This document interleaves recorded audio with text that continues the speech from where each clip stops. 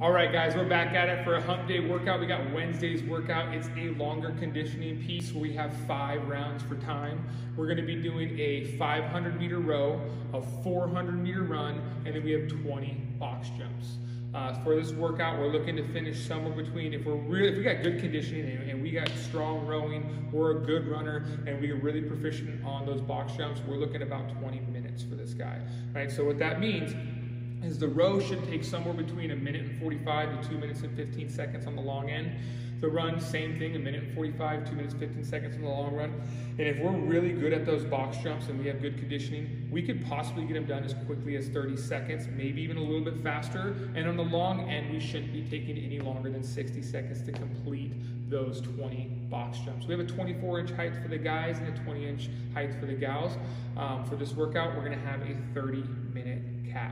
Okay, so when we're done with that, we're gonna finish out with some drop set bicep curls. What it means when we do a drop set is that we're decreasing load after a certain number of reps, and we're gonna complete so many sets of that. For this workout, for this bicep curls, we're gonna do 3 drop sets. We're also doing 3 sets of these drop sets, okay? So set number 1 is gonna look something like this. Let's say we have 65 pounds on the barbell, and we're gonna do 10 reps on the curls. So you do 65 pounds, then you take off a little bit of weight for your 10 reps. Then you do, say let's do 55 pounds in the second set, and you do 55 pounds, then you take off a little bit of weight, and then maybe we do 45 pounds. So the weights go 65, 55, 45. Each set is 10 reps, and at the drop set is taking weight off.